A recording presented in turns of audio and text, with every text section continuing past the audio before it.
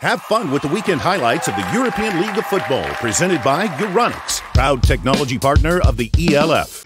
Chris Helbig, a touchdown run from a yard out after a Jordan Bua 64-yard reception. Only points of the game, Doyle after his INT.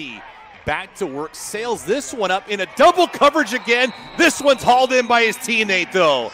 Down the 40-yard line, a great throw being made for an even better catch by Martin. Edwards did for Vienna moments ago. Highest point.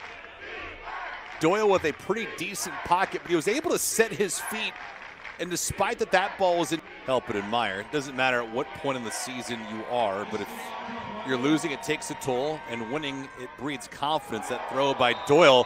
Look at that one-handed grab being made by Martin. That's a highlight reel play at the far boundary by Martin. Their first legit win of the year. They had a couple of gimmies because of, well, frankly, non-existent teams, notable Leipzig. They have stuck it out here today.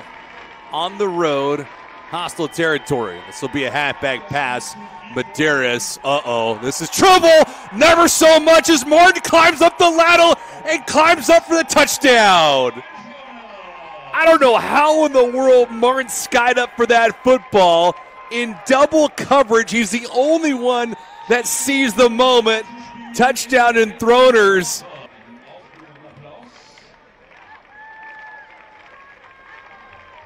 This thing looked like it was disastrous from the start.